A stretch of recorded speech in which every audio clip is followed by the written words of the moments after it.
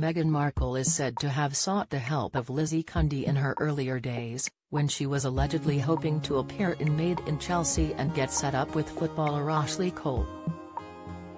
However, Lizzie, who claims that the Duchess cut contact with her after meeting Prince Harry, has now blasted her former friend over her utterly selfish decision not to attend the coronation of King Charles III.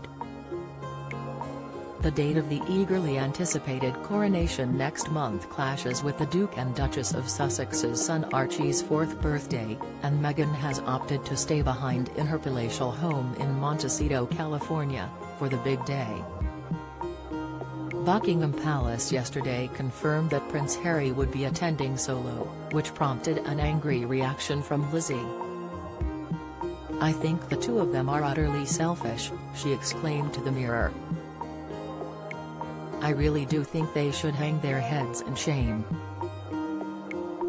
Lizzie continued, "I think it's a travesty that Lilibet and Archie are not going to be at their grandfather's coronation.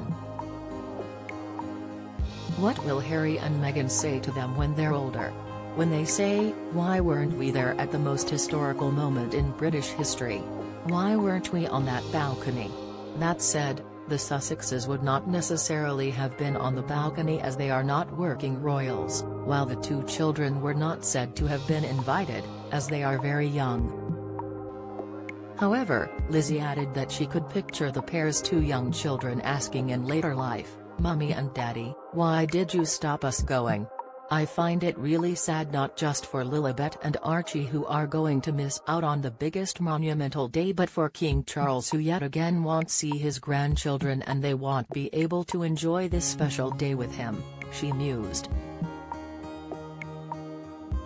The socialite, who is also a trained actress and TV presenter, first crossed paths with Meghan in 2013, when they sat together at a charity event organized by her pal John Caldwell. However, the friendly atmosphere between the pair has now clearly evaporated, and Lizzie has stated she believes Meghan's motivation for not attending could be a fear of being booed by Brits. She also accused her of putting her own feelings ahead of those of her children, and missing an opportunity to build bridges between herself and her estranged in-laws. Initially, it had been uncertain whether even Harry would attend.